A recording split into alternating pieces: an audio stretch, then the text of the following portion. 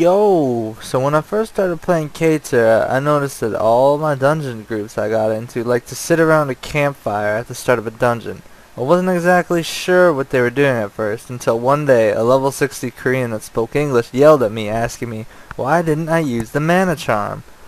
I still didn't really know what was going on, so I researched charms a bit and tested them out in North America. I noticed North American players not using charms at all, so I decided to take what I found out and make a short charm guide. So first things first, in order to receive a charm buff, you must have at least 50 stamina. Once you have 50 stamina, you can throw the charms you want to use into a campfire and they will apply to everyone near the fire, regardless if they are in your party or not. There are 3 types of charms and 4 types of charm ranks.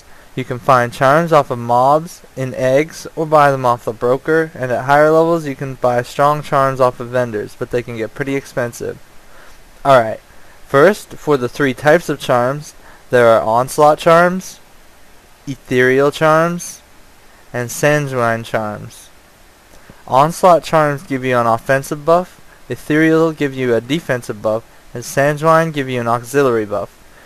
The exact type and rank of the buff you get when you use these charms is random, so first I'll explain the ranks. When you use any of the 3 charms, you will receive a buff with one of the following prefixes: lesser, minor, major, or greater. These prefixes tell you how strong of a buff it is that you are going to get. One thing you should note about these charms is that lesser buffs cannot override anything stronger than it, be it minor, major, or greater. Same thing goes for minor overriding major or greater, or major overriding greater. I'll explain this a bit more at the end though. So now let's go into the different types of buffs you can get from each type of charm. If you throw an onslaught charm onto the campfire, you can get one of the following buffs: strength, attack speed, crit, or knockdown rate. If you throw an ethereal charm into the fire, you'll get one of the following buffs: endurance, poison resist, crit resist, immobility resist, weakening will resist, and damage reflect. And lastly, if you throw a sanguine charm into the fire, you'll get one of the following buffs: max HP increase, max MP increase, movement speed increase, hit points regeneration, and mana regeneration. Now, out of all these charms, I noticed that the Korean players would continuously throw their charms into the fire until they got the buffs they wanted. The only one I was certain they were using every time was the MP regen buff.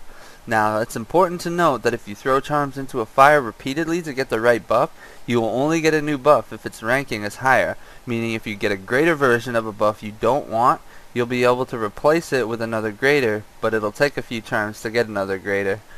Now, you've no doubt been running dungeons in North America, and in most cases you've been completely ignoring these charms and haven't had any trouble at all. So why bother using them? You'll notice the difference of the MP regen charm immediately, as well as the attack speed charm. Sure, you can do fine without them, but these charms are really good, especially when you get to hard modes. The MP regen charm out-regens Zerkers and Slayer's mana decay, giving them almost infinite mana and making it so they never had to use basic attacks. Anyway, use this information as you will. I hope you learned something. See ya later, boopers. Boop.